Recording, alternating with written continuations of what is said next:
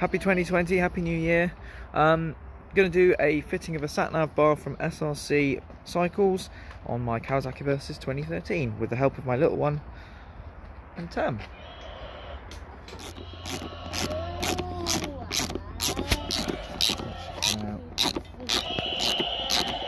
You cleaning the bike sausage, are you? So I've been taking the front bit off.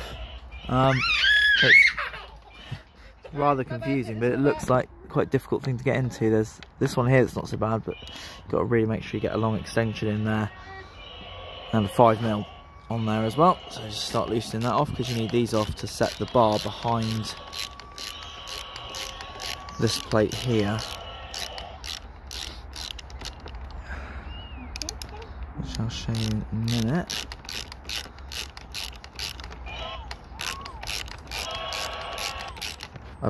My bike's got a nice afro apparently, thanks to the bubble machine.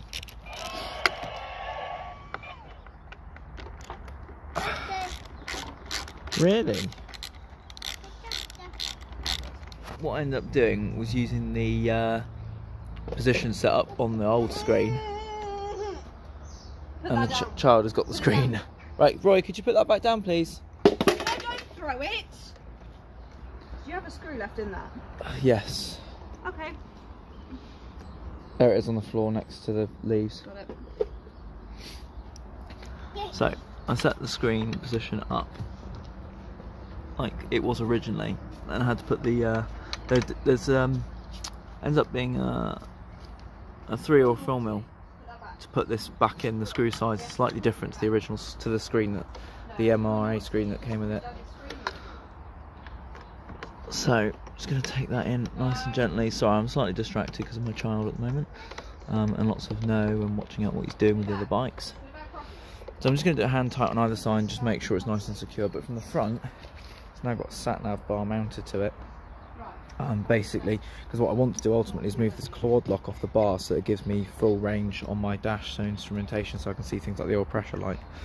So that's why I went with it. A little bit of a struggle to get it on, because it's not the standard Kawasaki screen for this bike, but there it is fitted on there. It's a little bit of a close fit. Personally, I don't mind. What I'm going to do now is take the quad lock and mount it up there, because that's where I want it, so we'll see how that goes. Wish me luck. So far so good. Just a little tip, note to self, make sure you tighten the bolts up here and here before you put the screen on. It becomes a little bit awkward. I had to sort of pull the screen out a little bit just to get some purchase on it, to get the screen on, to get the bar tightened up, but because it was rotating before up here. So, but good news is just got to turn the quad lock, make sure it sits the phone on nicely. So that one's all sorted now. Yeah, really good position. Phone sort of sits like at this angle here, so it sort of sits across like that, so it actually puts the screen right in the middle in relation to where I put the quad lock, so it's really good. Definitely recommend it. Haven't had a chance to actually test it out on the road though, to see if there's any vibration, but we'll see how that goes. Cool, thanks for watching, and take care, and I'll see you soon.